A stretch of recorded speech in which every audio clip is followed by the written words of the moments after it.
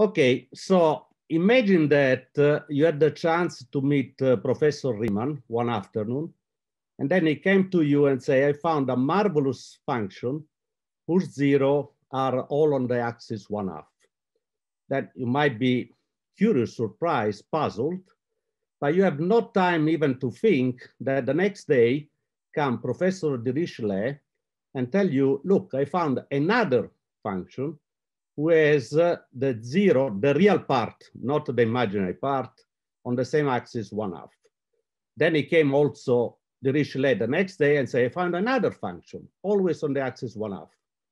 Another one, always on the axis 1/2. Another one. So to make the story short, there are an infinite class of functions who has all the real part on the 1/2 axis. Now, I want to convince you that the reason of that is the existence of underlying Brownian motion behind these functions, and the growth of Brownian motion, which is universal, goes like square root of n, so 1/2. And this implies actually the existence of a limit central theorem. This robust feature of statistical physics implies that all the zeros of this function has to be on the axis 1/2. So this is the main thesis, okay? Simple as this, alias statistical physics provide us a very natural, a universal way of understanding why the zeros of an infinite number of functions, out of which Riemann is only one, as always the zero on the axis 1/2. Now in the story there are some subtleties, alias there is this subtle epsilon which appear. This epsilon you have to mean really like log correction to the power law. And you will see that log correction never can spoil the location of these zeros, okay? So this is the thesis. This has been the subject of a series of papers with André Leclerc. And the last one is a few, 2 months ago, where there is a very detailed analysis of all of what I will claim later. So the topics of my seminar is, I will spend some time on the tension which exists between randomness versus determinism. Then I will introduce the Riemann hypothesis, then the Dirichlet characters, the L function, and all that. At that point, we are ready to understand really the general picture, which is the generalized Riemann hypothesis. And then at the end, I will tell you for whom the bell tolls, actually. So let me address the first question, randomness versus determinism. Now, all of us consider number theory as a field which is ruled by military deterministic law of arithmetic, where randomness seems to play really no role. So you can ask, what the hell are you talking about? But is it really so? Well, I would like to undermine this certainty of view and open the road to the following considerations. Now, I'm going to use 2 examples out of many, actually. These are just 2 very simple examples. And the first one is some arithmetic tales from the world of pi. And the other one is about the strange realm of large numbers. Now, let me talk about law and disorder in pi. Now, pi is the feature to have a beautiful and stunning regular formulas, which are actually one of the most beautiful in mathematics, which display a huge regularity. This is one of them. Another one is this, the Wallis formula. Another one is a series expansion which involve Fibonacci and all that. So you see, these are really the law of pi. There is really a rigid deterministic regularity. Well, let's take another point of view. Let's express pi in decimal digits. What I'm going to say in the following actually holds in any basis. So this decimal basis is just an example, but you can choose base 3, 5, 16, whatever you like. At this point, this is a bunch of numbers, And then you might wonder how they are distributed. If you do just an analysis in decades, so I take blocks of 10, 100, millions, and so on and so forth, I just count the digits which are in that block. You start discovering they are pretty regular. And when you do so, and you display an histogram, you find out they are completely uniform. Now, you go back to pi and now say, what about if I start picking numbers jumping irregularly with a period? I choose here 6, but you can choose 8, 10, or 11, whatever you like. You take the digit selected by this sieve and you plot it. What you find? Uniformity, absolutely uniform distribution.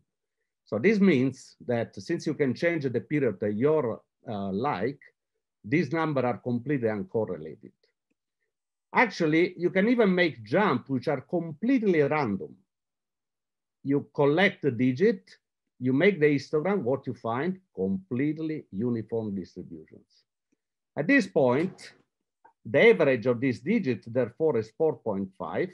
If you work it out a displacement function, alias how much these differ from the average, and you ask how this function is distributed, it's enough that you do very simple test. Here I just show you for 20,000 digits, that you start to suspect that behind there is a Gaussian law, okay? Now, let me jump to another example, the strange realm of large numbers. Now, any natural numbers admit one and only one decomposition in primes. So when you do this decomposition, let me define a function which tell us exactly how many distinct prime are in the number, okay? In this example, you see there were kappa primes of different exponents. This function omega I'm defining is just the number of primes. Now, of course, this function is fluctuating. And you want to ask, what is the average of omega and how omega is distributed? Please keep in mind that everything is deterministic. There is no random whatsoever. You take a number and you deterministically determine its factor and its divisor, okay? So there is no random whatsoever. However, I'm doing a different kind of questions. Well, for instance, imagine I explore the vicinity of 10 to the 60. You find for this omega a bunch of numbers, which looks completely crazy and casual. If you have a bit more acute, you find out the average of these numbers scale like log of n. And by the way, think that this implies that if you take integer number of order 10 to the 1,000, which are astronomically, these numbers in average has only 7 different prime in it. Now, when you make the histogram of omega, you find this curve. And actually, in this case, is a theorem. It's one of the most beautiful theorems which exists in number theory. It's called Erdos-Katz theorem that says for large n, the variable omega n minus the average divide the variance, which in this case coincide with the square root of the average, is normal distributed. I'm talking about numbers and experiments on set which are completely deterministic, okay? Now, let me go back now to Dr. Riemann, how I started the seminar. Now, Riemann in 1859, 1859 was his annus mirabilis, because he got professorship in Göttingen, and the same year he was elected the fellow of the Berlin Academy of Science. And that occasion he has to present a paper, a manuscript, and he decided to investigate the problem about the number of primes less than a given magnitude. So this is the manuscript, the first page, and this is available online. If you're curious, you can go and take it. If you go to page 3, you find these sentences. Is obviously in German. I translate in English. He says, it is very probable that they are all along this line. of course, it would be desiderable to have a rigorous proof, blah, blah, blah, blah. He's talking about the zeros, in which he conjectured that the zeros of this function were along the line 1/2. Now, let me underline the Riemann hypothesis and generalize of it is regarded among the most important problem of mathematics of the last 150 years. What I mean by that? Well, you can come and say there are many, many other famous and important problems. Let's say Fermat last theorem. There are very famous and well, you know what was the Gauss opinion on that. He was never interested in Fermat because he say, I can invent dozens of these problems. So the reason is that theorems like Fermat are completely sterile. So are probably completely complicated to prove it, but after you cannot do much about it. You cannot use it. There is no consequences or not deep consequences of it. This is completely different for the case of the Riemann hypothesis and the Riemann zeta function, all that, because this has an impact on our knowledge of distribution of primes, growth of many arithmetic functions, zoo of zeta function, has a lot of connection with random matrices and quantum chaos in physics, a general theory of phase transition like location of Fisher zero and all that. Now, the subject is pretty old. It's actually 160 years. It's pretty large. It's a huge, immense reference on it. Let me just point out very few of them. So the classic of Edwards, that was written long ago, but is really an enjoyable book. And then some book where you can find a lot of these various formulation of Riemann hypothesis. As well, there are interesting divulgative books on the subject, like the one I presented here. So I have to tell you what is the Riemann zeta function. So the Riemann zeta function is the function C zeta of S. S is the complex variable that can be defined in two equivalent ways in their domain of convergence, which is the real part of S bigger than 1. So you can define it as a series. This is the general form of a Dirichlet series, or you can find as an infinite product on the prime.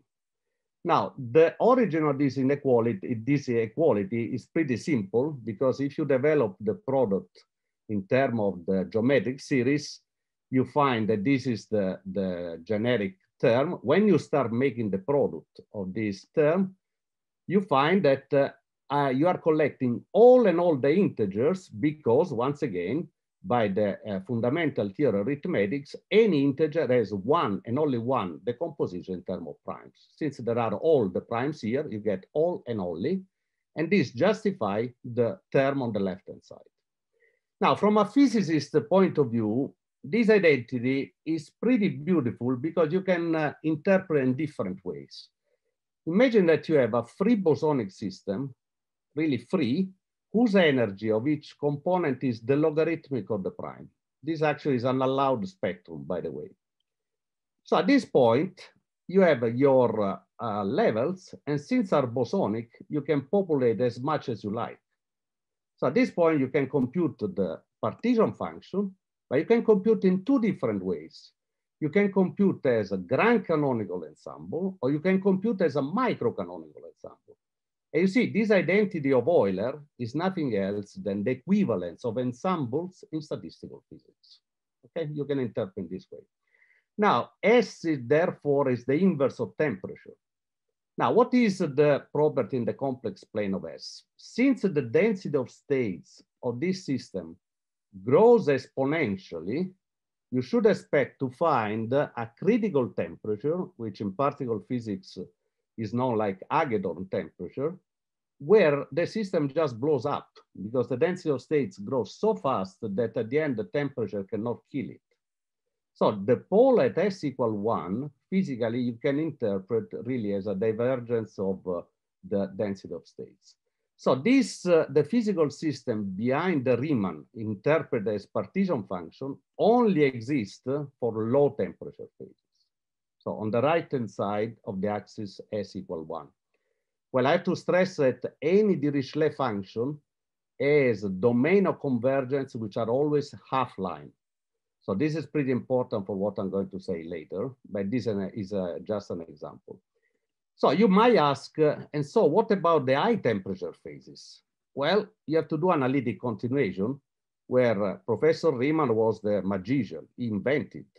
So he just found the formula which allowed him to go above the Hercules column given by S equal 1. And this way, he found out a functional equation which allowed him to compute quantity below S equal 1 using the value which were above and where you can use the convergence of the series. Now, this is the functional equation. Look how it's done. So he connected S with 1 minus S with factors which are completely familiar. So sinus and gamma function, okay? So keep in mind this, because when I ask what are the complex structure of this function? Well, in the complex plane, there are certain set of zeros which are definitely certain. These come really from the sinus and gamma function. This term I just showed you. And then there are an infinite number of zeros which live within the strip 0 and 1. Now, Riemann make the hypothesis that all these zeros were on the axis 1/2, even though his functional equation, which in physics language is called duality, only tell you that if you have a zeros out of the axis, necessarily should be another zeros below it, because he connect S with 1 minus S. So as I say, it is natural to think that if they are on all the axis 1/2, then the companion of these zeros is also on the axis 1/2. So this is where the origin of the conjecture come from. But strictly speaking, the duality equation that Riemann derived didn't necessarily imply that they were on the axis. Only imply this picture you have under your eyes here. Now, how do we know that there are infinite number of them? Well, this is the calculation is complicated, but the principle is simple. You just compute the logarithmic residue of this function. Riemann did the first calculation, but then was refined later. And then you discover that more you increase the height of this strip, more zeros you find. So n of t is the number of zeros up to the height t. And they grow like t log of t. So there are infinite number of them. And actually their location has been really the race and the challenge of many people along the years, including Alan Turing, that really constructed one of his computer to compute the first 100,000, the first 1,000 of this zero, aiming to disproving Riemann, but finding out that they were all on the axis 1/2. Now, presently, the record is much higher than what is shown here, but as you can understand, it's really something that people have worked on and always has been confirmed, this conjecture. So, by the way, the distribution of zero gives rise to beautiful physics because you can really build up quantum chaology on this. This was really the brilliant idea of Michael Berry years ago. You can connect to random matrices and all that. I do not have time to dig all this, but this is really marvelous and beautiful connection with many, many areas of mathematics, physics, and this and that. Now, what I show you looks really military implemented. So you might ask yourself, where the hell is this randomness that Mussardo is talking about? So where shall I look for this? Now, what I'm going to show you in the next slides is not a proof at all. I'm just giving you a glimpse of where the randomness of the Riemann function come from, and then we come back later and dig more on this. So instead of the Riemann, take the inverse of the Riemann. Now, in terms of the infinite product, when it converge, so real part of S larger than 1, this is expressed like this. At this point, make this product and start expressing in terms of a series, because you can make all the possible product of these terms. What you discover? You discover that this time there are not all the integers, as was for the Riemann. there are only some integers. Which one? The one which are made only at most of one prime, no more than one. And the reason is that for this infinite product, you cannot collect 1/2 more than one. So this guy can hit 1/3, 1/5, whatever, but you cannot take 1/2 twice. So the number of prime, sorry, the quality, the class of prime, the integer which are entering this series are only this kind of natural numbers, and noticed that the sign which is in front of them depend how many terms the number is made of, okay? Now these are called square-free numbers. So this is the square-free number are all the natural numbers whose decomposition in prime contain at most one prime. If you want, from this point of view, the primes behave more as a fermion, like the bosons for the original Riemann function. And the residue, actually, the mu, is nothing else than the fermionic number of this number itself, because it tells you how many fermions you have inside. Now, let me tell you a little more about these square-free numbers. For instance, what is the density of square-free numbers among the integers? Well, the calculation you can do really on an envelope if you argue like this. Assuming no correlation between numbers, between primes, 1/p is the probability that any natural number x is divisible by the prime p, simply because any p numbers is divided by p. So you interpret what is deterministic now probabilistically. If you accept this, 1 minus 1 of p squared is the probability that a number x is not divisible by a prime p more than one time. So if you want to know the probability that you get square-free numbers, you just take all the infinite product of them. But this is just the inverse of the Riemann 2. But this is known, 6/pi squared, and the number is 0.607927. Now, you got something. This is a bold calculation. You might believe it or not. I mean, but you can check it. So the way to check it is you take the integer and you start erasing all the square-free numbers. And once you have done this, you count how many red spots you get out of n. So you can do your this calculation yourself. This is the result.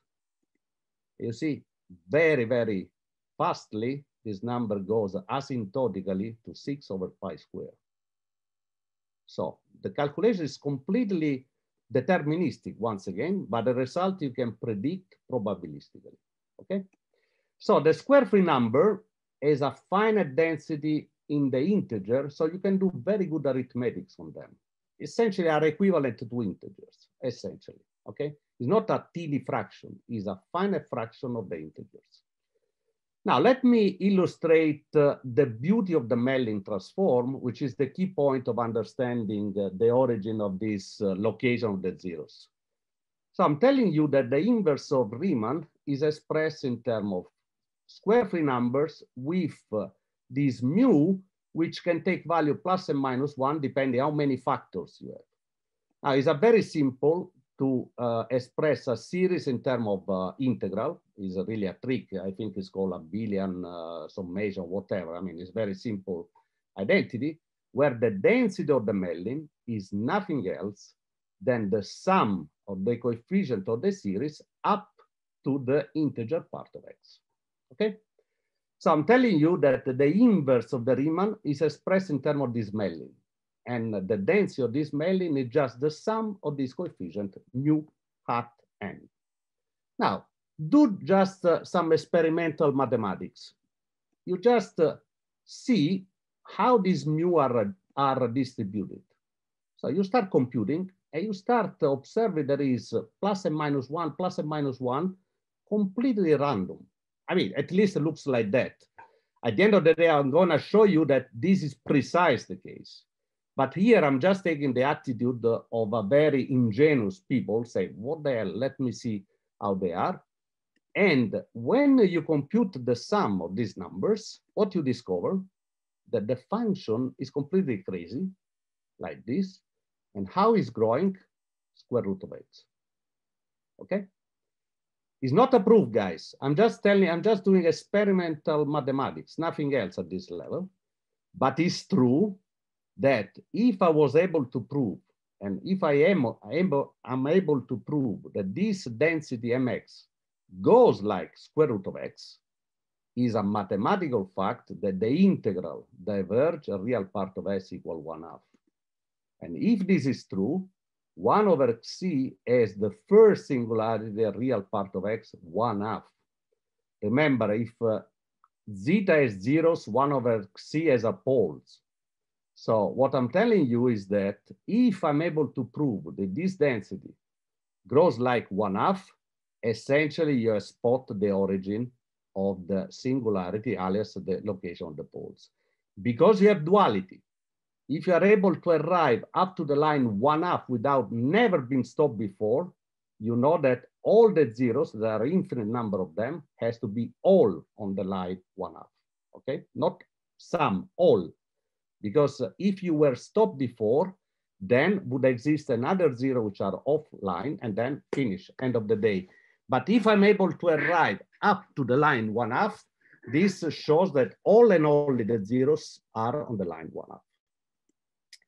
Now, to understand better this story, we have to take the usual, or better, you have to take a path that has proved to be successful in mathematics many, many, many times. What I'm talking about?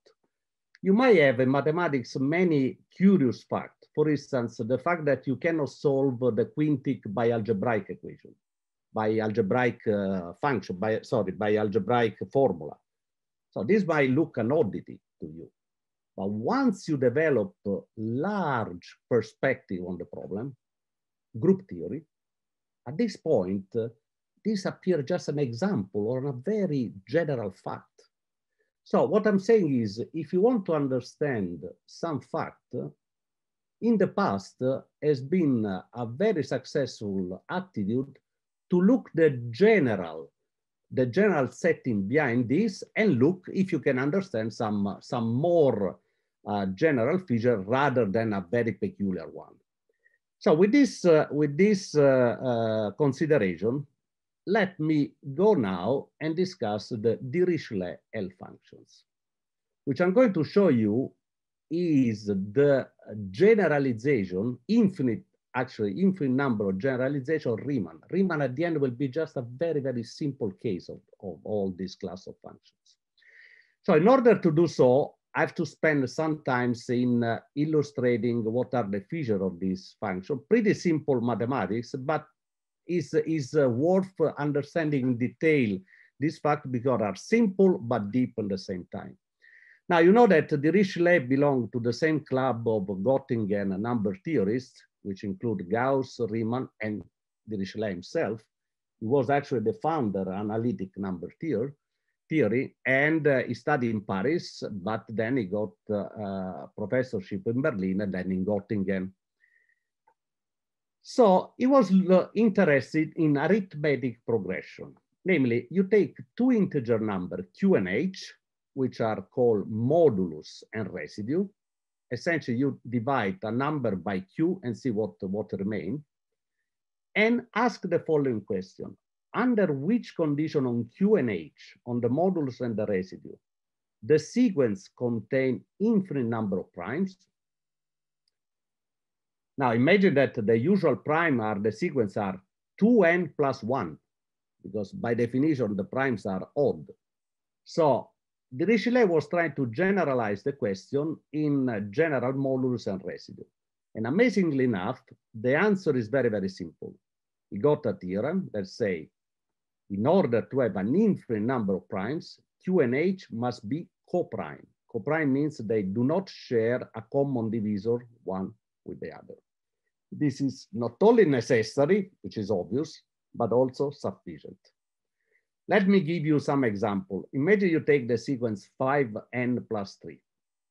You vary n and you collect the integer on the way, and you see, you start spotting many, many primes, the one in yellows, along the sequence. You take another sequence, 5n with residue 2, you just run n, and you see that there are many, many primes in it, okay?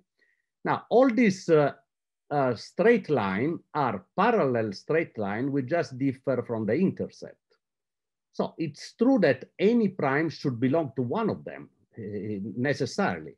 So for instance, if you run this example, you will find that 7 is here, 11 is here, 13 is here, 19, 23, no, 17, 19, 23, 29, 31, and so on and so forth. Actually, if you do a bit experimental mathematics, you will find that the density along this line are constant.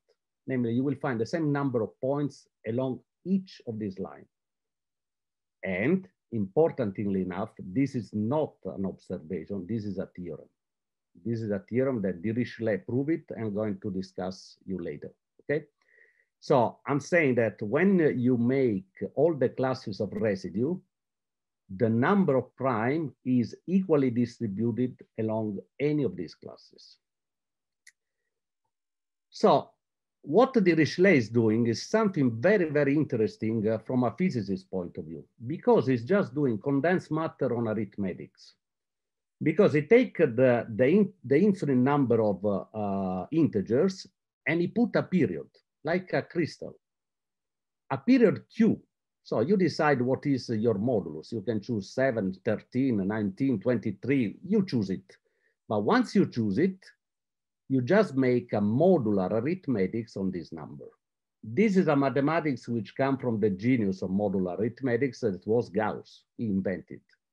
So in this example of the watch, the modulus is 12, but there is a subtleties. You have to select those numbers in 12 which are no common divisor with 12. So in this case, 1, 5, 7, and 11.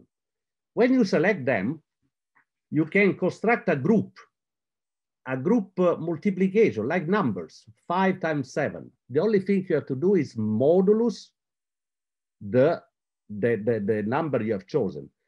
So when you do that, all these numbers really fulfill a table multiplication of a group, modulus 12. Now you might wonder, why the hell I cannot take 2 or 4? Why I shall select myself only to those numbers which has no common divisor with the modulus? Well, the reason is pretty simple. If you take 2, for instance, 2 by 2 is 4.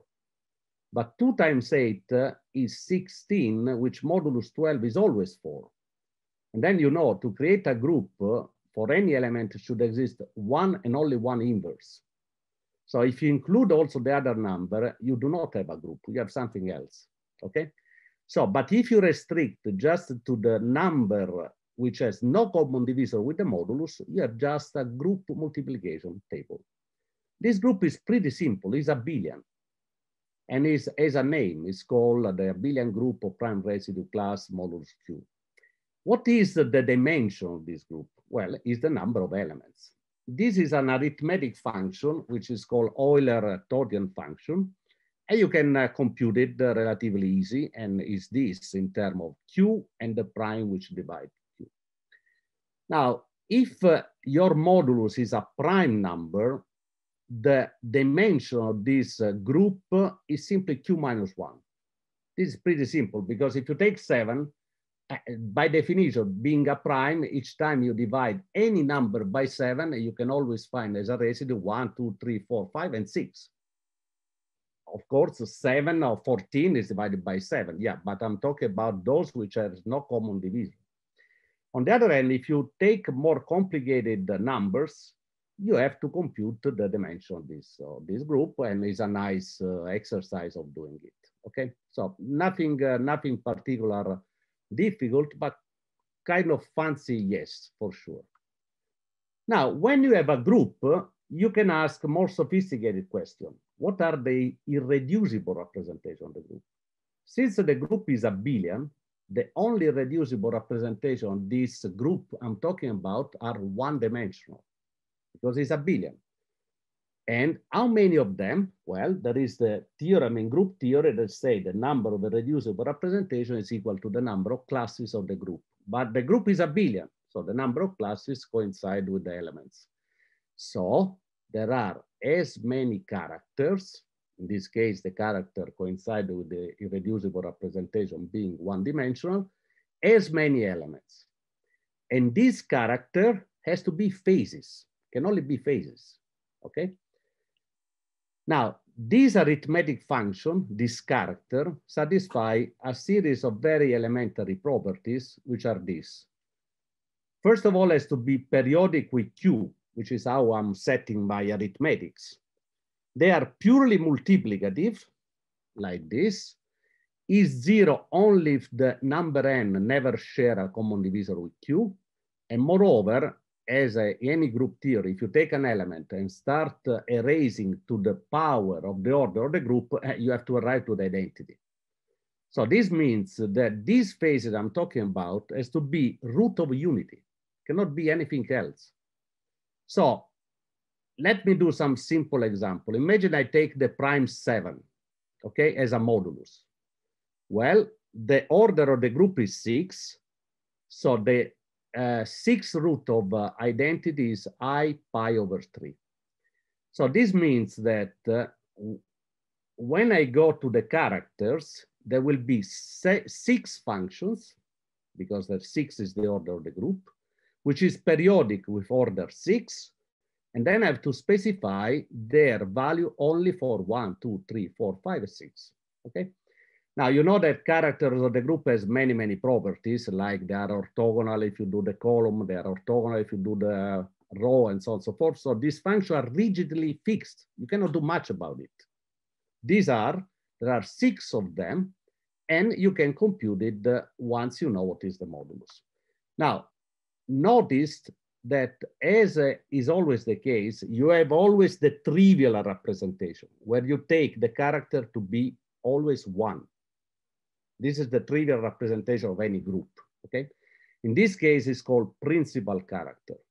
Keep in mind, because this will play a role soon later.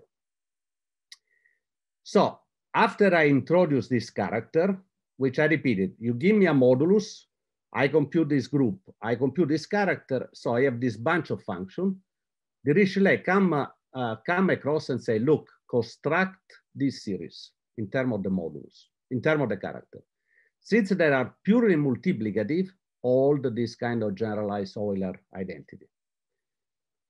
The character are phases, and there are phi of q of this function for any modulus.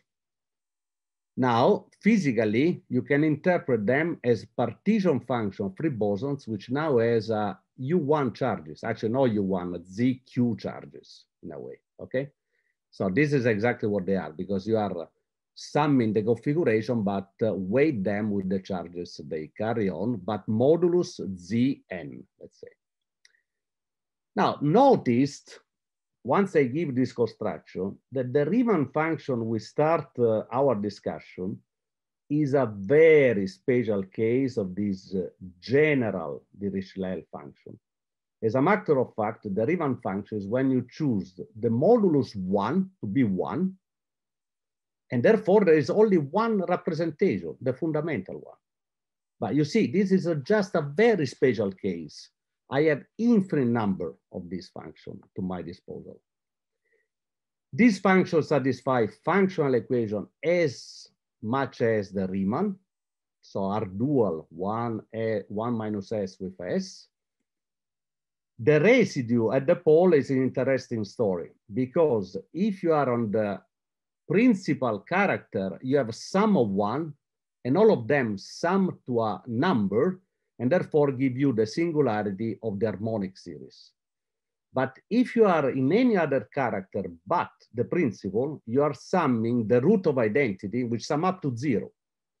So if you take all the character but the principal one, there is no pole whatsoever. So these functions are entire functions.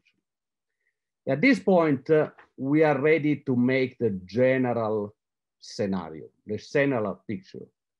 The general scenario is that the non-trivial 0 of all the Dirichlet function means for any modulus you like and for any character within the modulus are all along the critical line plays a 1/2. Okay, so this is generalized Riemann hypothesis. Is an hypothesis which concerns an infinite class of functions, out of which Riemann adjusts very teeny examples. So I'm gonna show you how you can argue about the validity of this case. Now, there is what I'm going to tell you now is a little technical point, but really of no harm whatsoever. Namely, you have to distinguish two different cases. You have already understood that the principal character somehow is a bit special because it ends up in having the Dirichlet function with a pole. All the other has no pole. So I have to distinguish L function principal character from all the others. Now, at the deeper level, which is really the paper I mentioned you at the very beginning, these two distinctions doesn't exist. It's just for the sake of presentation, but does not exist such a sharp distinction. But let me just, for the sake of presentation, make this story because much simpler. So L function principal character, as a matter of fact, for what the zeros are concerned, are all equivalent to the Riemann function. The reason is, if you take a modulus, the infinite product of this function involve all the prime except the modulus, okay? So what you do, you just complete, you put also the prime that you have excluded and you divide it. At this point, this extra term never has zeros, and you see this function and the Riemann has exactly the same zeros. So means that all the Dirichlet function of principal character for what the zeros are concerned are equivalent. So if you prove the Riemann hypothesis for zeta, you have proved it for all the principal character and vice versa. The one for non-principal characters has a different natures because they are an entire function and somehow they share the same general properties that I'm going to tell you. They differ each other. There is no question about this. But largely speaking, broadly speaking, they are just an example of the same kind of function, as you will understand in a minute. So in particular, the non-principal character, the Dirichlet function, has this structure in the complex plane. No pole, and only zeros in the complex plane. So they are entire function. Some of them, once again, are completely known because just come from the functional equation. Some are guessed to be on the axis 1/2. Also in this case, there is a residue formula which tell you that they grow like t log of t, blah, blah, blah, blah. It's exactly a nice generalization of Riemann in all aspects, with the extra benefit that this function has no pole, okay? So this is what helped me in showing you in a very simple example, my argument. Because when I choose the non-principal character, and if you are interested in the total discussion, I refer you to this recent paper, it's very simple to argue why they should be so. Because take this sequence of integers, okay? These are 1, 2, 3, 4, 5, and then I make the residue of them with respect to modulus, let's say 7. You see the sequence of residue is completely boring. 1, 2, 3, 4, 5, 6, 0. 1, 2, 3, 4, 5, 6, 0. 1, 2, 3, it's completely deterministic and boring. So from this point of view, there is no randomness. Now imagine I ask you, can you tell me the residue when I superimpose the prime? So imagine now I ask you, can you tell me modulus 7? What is the residue of the primes? Well, at this point, the story changed completely. From out of a boring sequence, you get a series that you are not able to predict, at least easily, are completely deterministic. But if I ask you randomly, can you tell me the 100 member, you are unable to do it. You can do, of course, but require things. So if you look, the sequence of this residue appear really like a random sequence between 1 and 6, okay? So this is once again the origin of the location of the zeros of all these functions on the axis 1/2, as now I'm going to show you on the basis of few very important theorem which I'm going to present about the Dirichlet function. So the main idea of my argument is the following. I'm looking for enlarging the domain of convergence of the L function, or the Mellin transform, that originally was S equal larger than S equal 1. So all the right-hand side of the plane. I want to see how much I can push in on the left-hand side and where I'm going to be stopped, okay? So this is the aim I want to do it. So I take the Dirichlet function, its infinite product representation, and if it's not principal character, if I take the log of this function, remember the non-principal character has only zeros.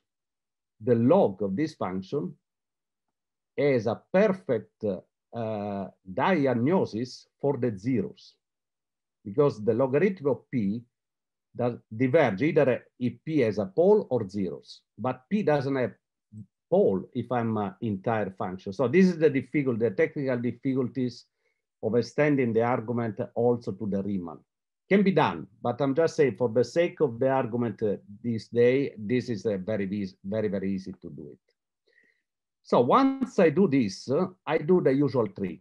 I express this log in terms of the Dirichlet series. I express in terms of the Mellin, and the Mellin density is the sum of the cosine of this angle, however, computed along the sequence of primes. So this angle, you do not know what they are simply.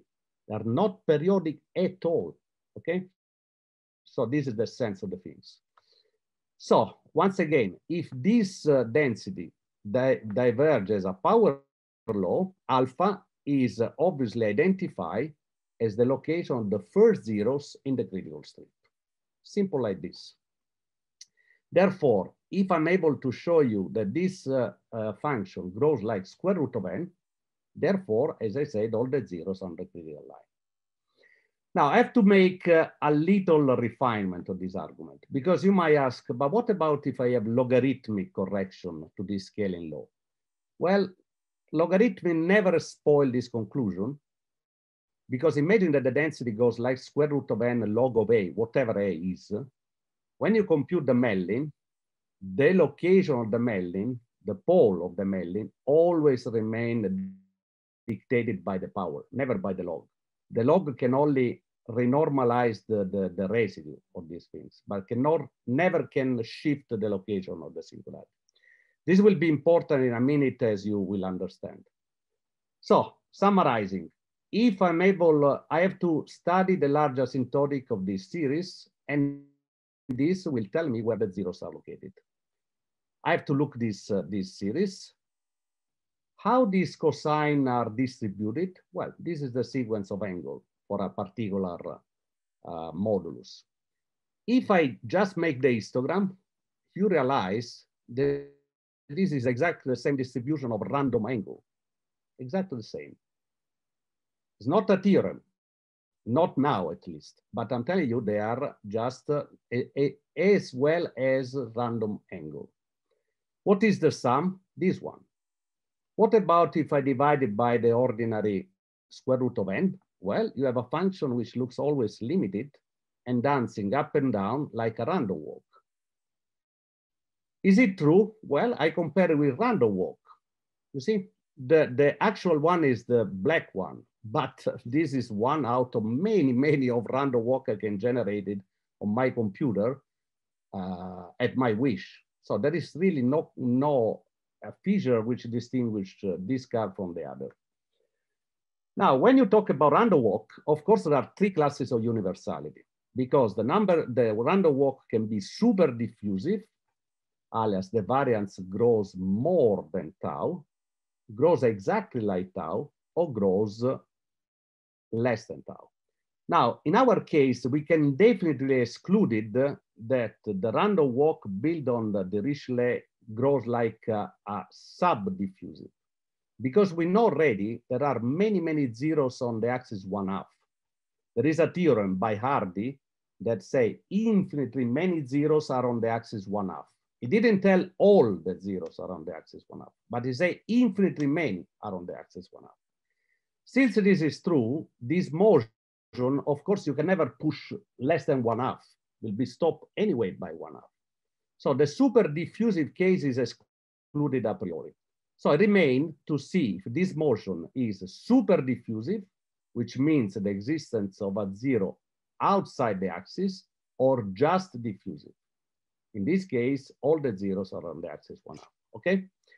Now, how you can have a super diffusive Brownian motion? Well, you should have correlations, or you should have, say, Lévy flight. The Lévy flight are just the distribution of displacement of birds. Most of the time, birds are in certain region, and then sometimes they migrate from Europe to Africa, and they have a huge variance. At this point, of course, how the distance vary with time can have an anomalous law. Now, what can we say about the term of this series? So the property of this series, well, first of all the terms of this series are order 1 because are cosine. So this means a priori, I cannot have any Lévy flight. I cannot jump immediately from one value to another one. To arrive, I have to coherently adding up terms, okay? So no Lévy flight whatsoever. Moreover, there is a beautiful theorem, the Dirichlet, which tell me, this is a theorem, it's not my statistical analysis, it is a theorem that the angle, alias the residue, are absolutely equiprobable. So if you are like St. Thomas, you don't believe it, you just go and make the experiments and you stunningly find they are military equally distributed, one in the other one. So essentially, you see, all I'm talking about are like dice. I have a dice of Q phases, which I'm just dropping and collecting what's come up, okay? Indeed, from this theorem, I can immediately tell you that the mean of this series vanish straight away. Now, you might ask, but are these dice dubbed? Are they loaded? Are they rigged? So, well, as usual, I do at the beginning a very statistical analysis, like an experimental physicist. I want to see if this show any sign of correlation. So I take this angle, and by a physics consideration, you compute the correlation length, the correlation function. When you do that, what you discover? That there are zero correlation, zero. So are either correlated 2 points are the same or zero. My God, then you are a physicist. So you say, well, but it's really so.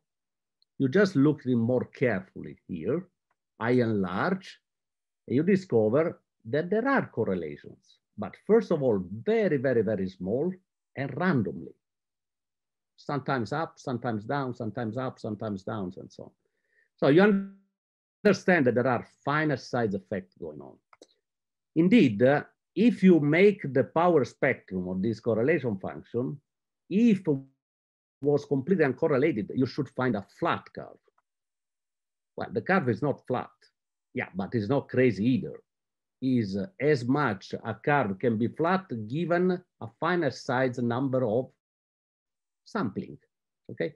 If you take even a number which are by definition randomly distributed, but you take 1,000 of them, you will never find flat curve. You find something which is finite size effect, okay? And this is what is happening.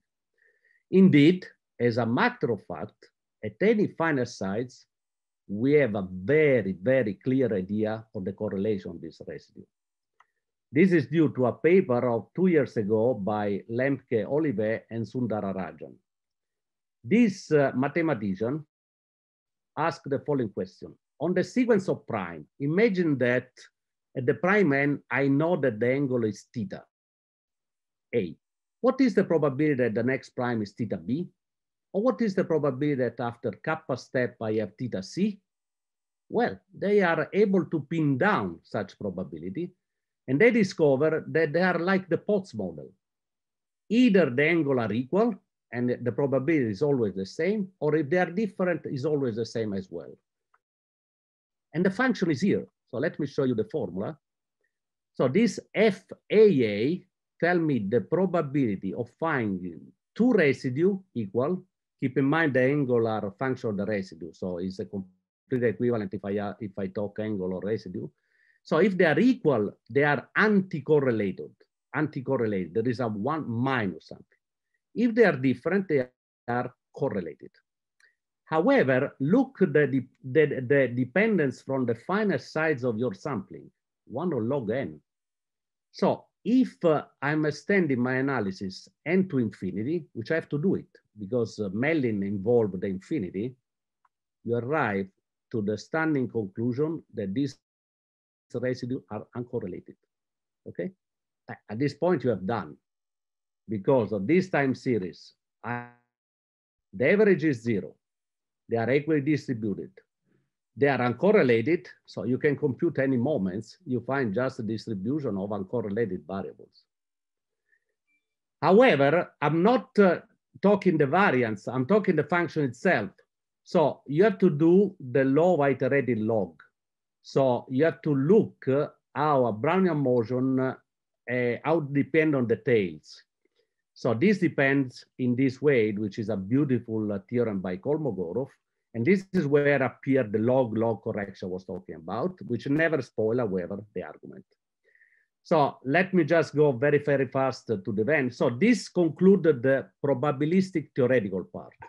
But as I said, we are a physicist, so I'm really curious to see how these analyses are confirmed by the numbers. But you have the problem that the series is deterministic. So you have to sampling a deterministic series. And this is a common problem in this kind of stuff, and actually come really from the history of physics, from the world of Perrin and the determination of Avogadro number just using few trajectories.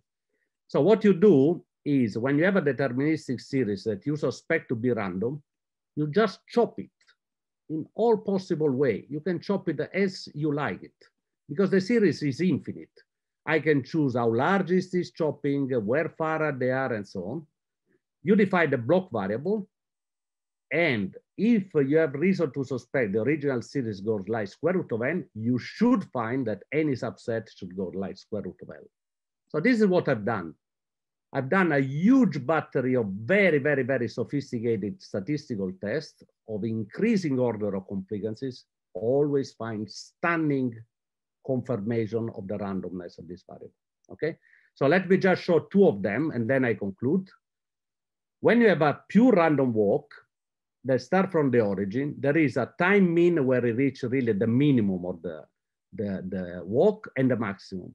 And then there is tau, which is the difference between these two times. This is a random variable. And you can compute how it's distributed if the motion is assumed to be random. It's a highly crazy function that has been computed the last years, is this black curve. So you can see it's a highly crazy function. It's not something simple. Well, if you plot the data, it just goes one on top of the other. And graphs like this, I have thousands. Each of them confirms stunningly the hypothesis that these variables are random, okay? Another one is if I compute the variance of this block, I can compute theoretically this variance. Is this the formula? And then this tells me that this variance should scale linear, but you see there is logarithmic correction, which depend on the finite size, because here is the finite size. So each time that I analyze my variable, of course I have a finite size. I cannot go to infinity, so I have to take care of it. Is it true? Well, the conclusion is that this variance should scale like hell independent of any modulus. So I take a huge amount of numbers. These are just a sample, but I can arrive 10 to the 20 or something like this. I do what I did. I sample this and look at all the variants. No matter how I change the character, no matter how I change the modulus, the variance is always linear with slope 1. You can go on forever. There is a universal variance, which is this. And if I plot my block variable, stunning Gaussian with a very high test chi-square on the fit, okay? So that's it. This is the story. You might ask, yeah, but you've done this analysis a large n, but always finite. Well, I can tell you that if you go larger, it's even better, because when I do the sampling of finite n, if I enlarge n, the previous guy just become a block variable, the largest one. And I keep going, but the theory predicted its correction 1 over log n. So it has to be even better and better. So concluding, the singularity of the Mellin transform rule the zeros. These are dictated by the sum of the residue. These are deterministic, but has very strong random nature. Therefore, this series go like square root of n, and therefore all the zeros has to be on the critical axis. You have no choice. And so you see, with all this, you can say that generalized Riemann hypothesis and Riemann hypothesis itself, from a physics point of view, is just a random walk theorem, nothing else. Okay. Thank you very much for your attention. Okay, so I clap for Giuseppe. So thank you for this very nice seminar. So if there are questions, I have asked to write on the chat. So let's. I think Cristiani raised her hand. Oh, okay, yes. So. Ciao, please. Cristiana. Ciao. Giuseppe, ciao. Very Thanks nice to a see lot. you. Yeah. Such a wonderful seminar. I'm here, highly excited. So, is it so that what you were telling us is that you were relating a function to things which have simply a Gaussian distribution, and if you want to look at more complex processes like Lévy, which don't have a Gaussian, but they are going to have a Lorentzian, you will need a different set of functions. Yeah, yeah. You will need something that generalizes. You are simply looking at ohmic dissipation, where you just have a linear dependence. And if you want to get any kind of subdiffusion or superdiffusion like Lévy, you don't have Gaussians. You have Lorentzians. So Absolutely. You will have a generalization of this type of motions, which are of functions, which are no longer the Riemann, but something else. Yeah, so let me tell you the story. What I present is a very specific deterministic function. I try to spell out the random properties, okay? Yes. But you can invert the argument. You can define yourself function which has coefficients which are distributed probabilistically according to your distributions. Yes. Well, in that case, it's a theorem. Yes. Functions which are distributed in such a way, the singularity with probability 1 is, and then you derive where they are distributed, you see? For instance, if you take a random variable whose average is not 0, but is 3, this function with probability 1 has all the pole on the line 3. So in this case, it's pretty simple.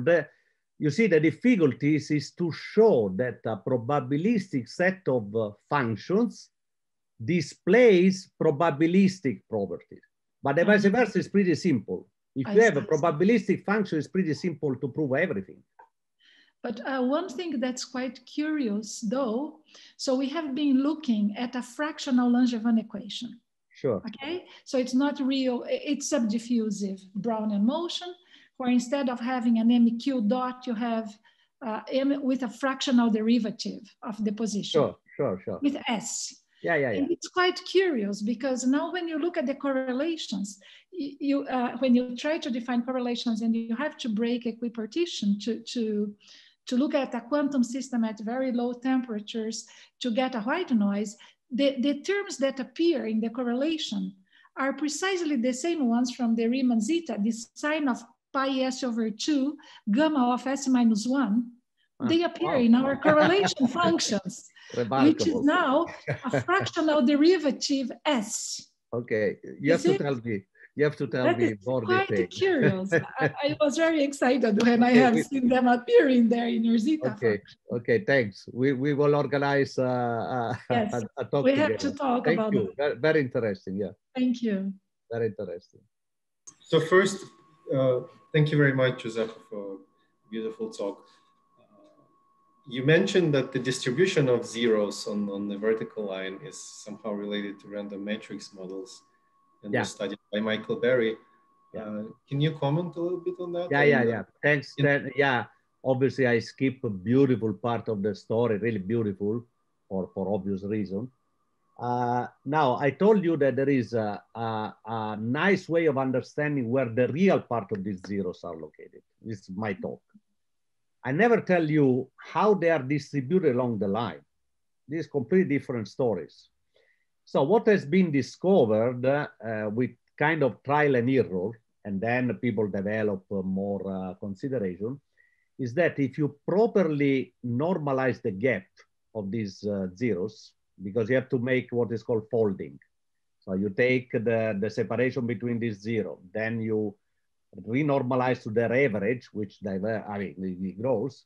When you make the correlation between them, you find out that they are described with very, very good accuracy by random matrix theorem.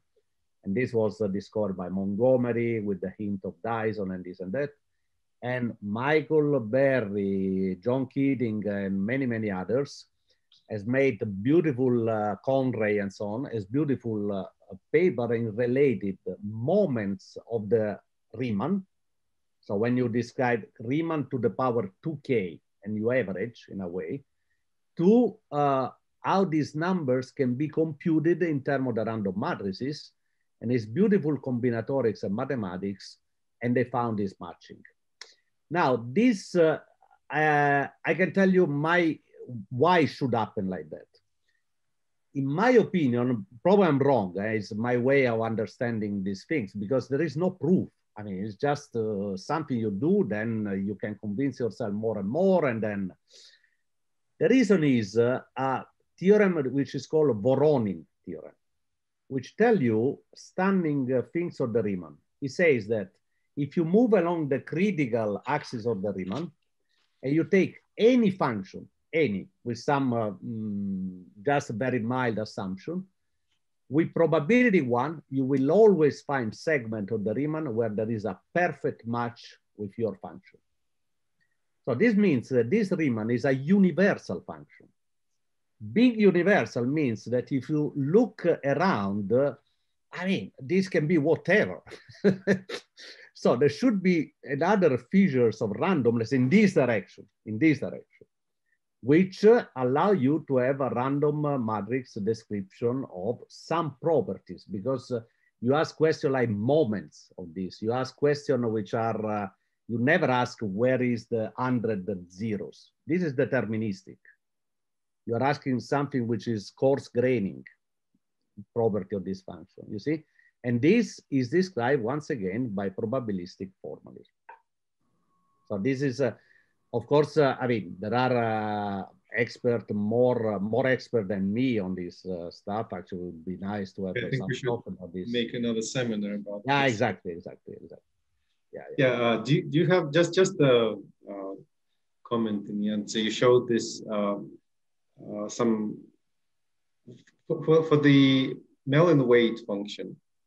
You showed that you expected behavior to be square root of n, and that the parameter epsilon, which as far as I understand, just shows how far you are from a $1 million prize, right? No, I disagree. Actually, the real the real formulation of the Riemann hypothesis involve the epsilon. It's necessary, it's crucial.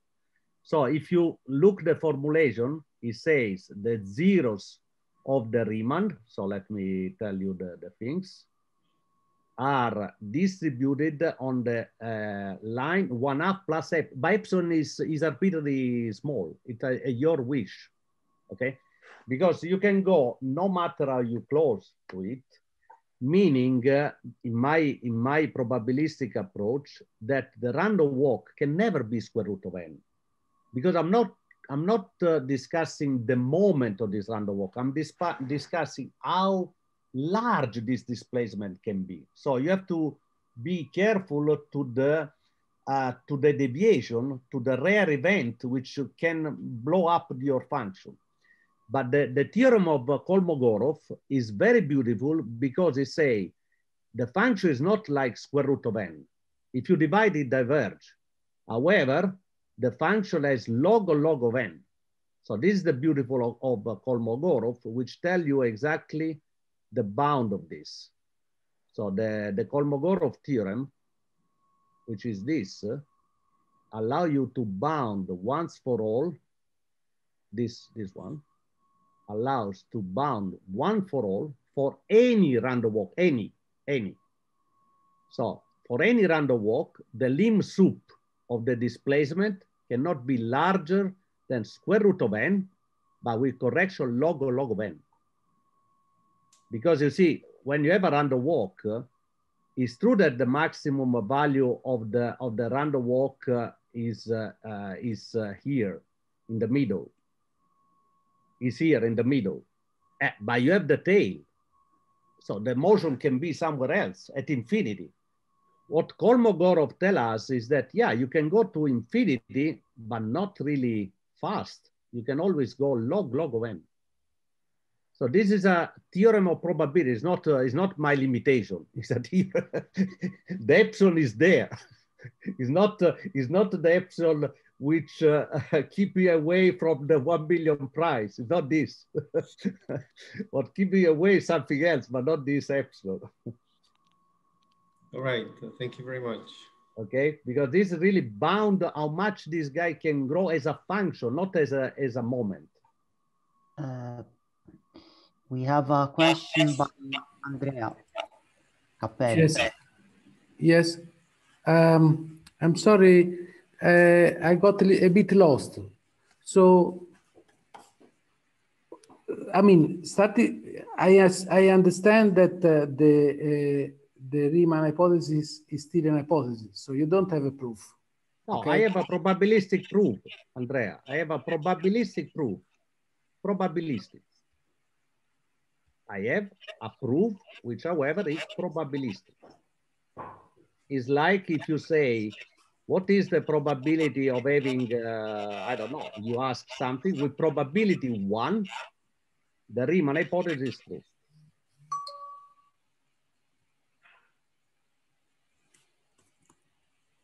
Okay? Yeah, but so I understood that you have a connection of the Riemann hypothesis to the property of this number to be a real random walk. Okay. Yeah. But then you prove that this, or somebody proved that this is really a random walk. Yeah, it's what I told you. You see, this is the point. This I express the Mellin of all the Dirichlet, including Riemann. I can express all in terms of this density. Okay. Yeah. So there are two theorems that Dirichlet tell you that all the values of this function are equiprobable. It's like a dice. It's a theorem. Okay. And then I have also the correlation among them, which asymptotically tell me they are completely uncorrelated. All the correlation I found between them are finite size effect. So what is your contribution then? I mean, they already said this. No, but nobody put all the story together. This is very simple, okay, Andrea. So the interpretation of these results in terms of the physical picture of the random walk is yours. Yeah. Is that the point? Yeah, and then I dig all this stuff. I did 10 to the 20 analysis. I did all this analysis. Please do yourself. But there is a theorem. I understand. The theorem tell me that it is uncorrelated. Andrea, then you do the analysis and you find it is uncorrelated. Andrea. The theorem, first of all, is probabilistic for large n, asymptotically. It's a theorem. But as I said, I'm some Thomas. I want to check, and I want to check how it's good for finite size. I say it. There is a theorem. So if you're happy with probabilistic theorem, finished. I can stop the seminar here, okay? But then I say, I would like to check. I would like to see. So it's like you have the standard model that tell you the X. Then you go to CERN and you do the experiment. But you cannot tell to the experimentalist in CERN, why the hell you have done the experiments? I know exist. Yeah, it's the same attitude. There is a theorem, probabilistic. Yes, probabilistic. Okay, okay, a probabilistic. Okay, now I understood better. Okay, thank you. Okay, and then I really check and discover that are stunning rigid, stunning.